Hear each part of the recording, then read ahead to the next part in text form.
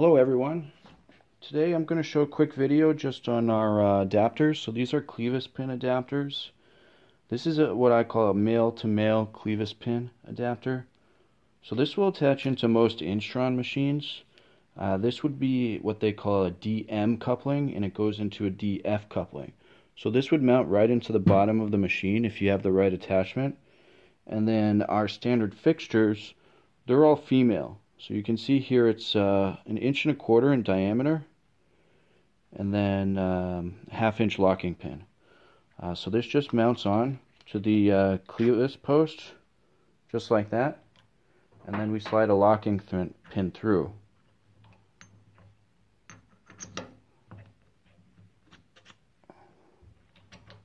Just like that. So this would be your standard setup with the adapter. And you use these jam nuts to tighten the fixture to make sure it's nice and tight.